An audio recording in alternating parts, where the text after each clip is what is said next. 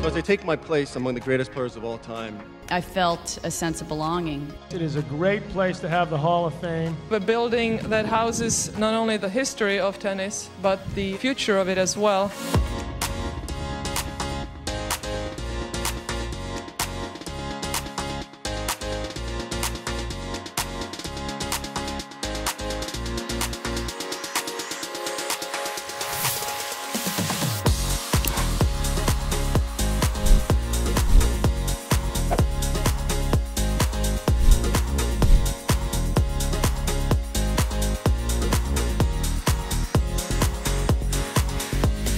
I threw my racket about 40 feet in the air and jumped over the net. That word losing wasn't in my vocabulary. You know, a Grand Slam was hard to do. I've always believed in myself. I said to my dad, I want to play tennis. From the beginning, I loved the sport. Sports is a microcosm of society, and we can make a difference.